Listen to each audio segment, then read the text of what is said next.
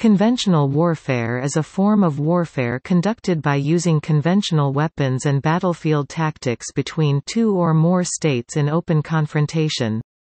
The forces on each side are well defined, and fight using weapons that primarily target the opponent's military.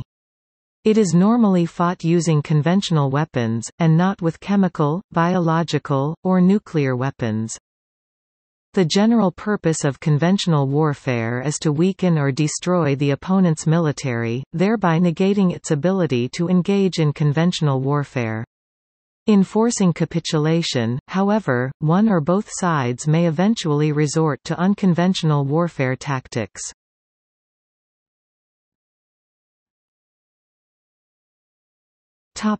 Formation of the state. The state was first advocated by Plato, then found more acceptance in the consolidation of power under the Roman Catholic Church. European monarchs then gained power as the Catholic Church was stripped of temporal power and was replaced by the divine right of kings. In 1648, the powers of Europe signed the Treaty of Westphalia, which ended the religious violence for purely political governance and outlook, signifying the birth of the modern state. Within this statist paradigm, only the state and its appointed representatives were allowed to bear arms and enter into war. In fact, war was only understood as a conflict between sovereign states.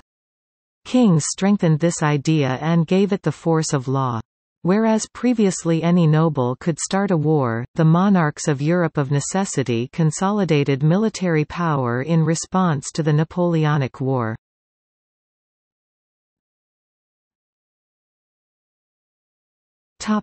The Clausewitzian paradigm. Prussia was one country attempting to amass military power. Karl von Clausewitz, one of Prussia's officers, wrote on war, a work rooted solely in the world of the state. All other forms of intrastate conflict, such as rebellion, are not accounted for because in theoretical terms, Clausewitz could not account for warfare before the state. However, near the end of his life, Clausewitz grew increasingly aware of the importance of non-state military actors. This is revealed in his conceptions of the people in arms, which he noted arose from the same social and political sources as traditional interstate warfare. Practices such as raiding or blood feuds were then labeled criminal activities and stripped of legitimacy. This war paradigm reflected the view of most of the modernized world at the beginning of the 21st century, as verified by examination of the conventional armies of the time, large, high-maintenance, technologically advanced armies designed to compete against similarly designed forces. Clausewitz also forwarded the issue of casus belli. While previous wars were fought for social, religious, or even cultural reasons, Clausewitz taught that war is merely a continuation of politics by other means. It is a rational calculation in which states fight for their interests, whether they are economic, security-related, or otherwise, once normal discourse has broken down.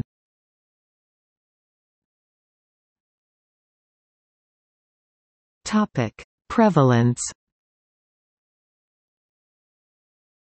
The majority of modern wars have been conducted using the means of conventional warfare. Confirmed use of biological warfare by a nation-state has not occurred since 1945, and chemical warfare has been used only a few times, the latest known confrontation in which it was utilized being the Syrian Civil War. Nuclear warfare has only occurred once, with the United States bombing the Japanese cities of Hiroshima and Nagasaki in August 1945.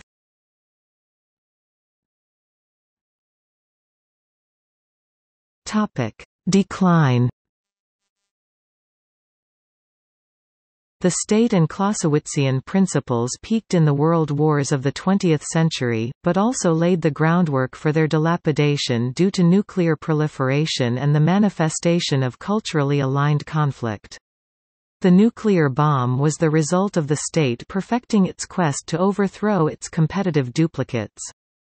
This development seems to have pushed conventional conflict waged by the state to the sidelines. Were two conventional armies to fight, the loser would have redress in its nuclear arsenal.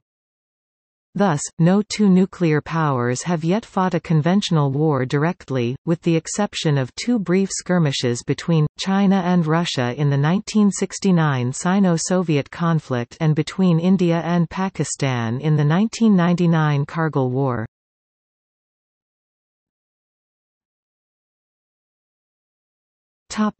Replacement.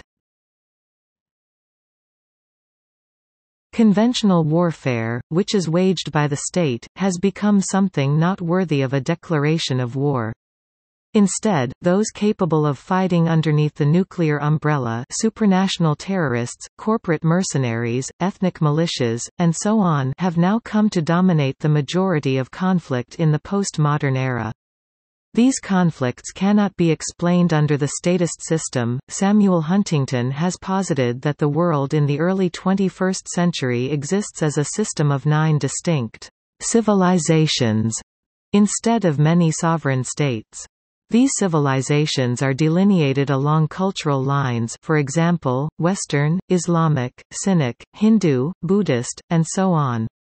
In this way, cultures that have long been dominated by the West are reasserting themselves and looking to challenge the status quo.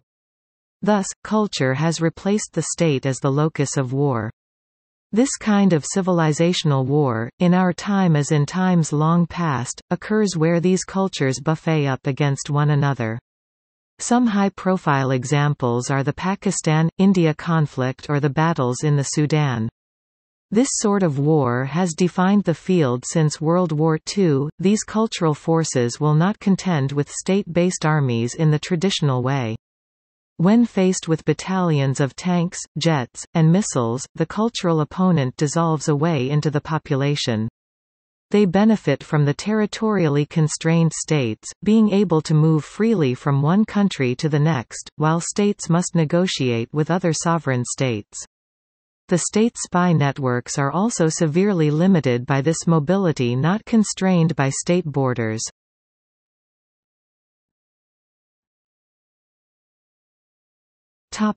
See also: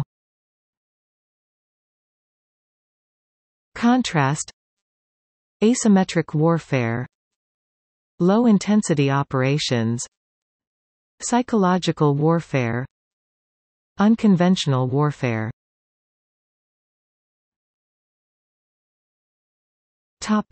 Footnotes.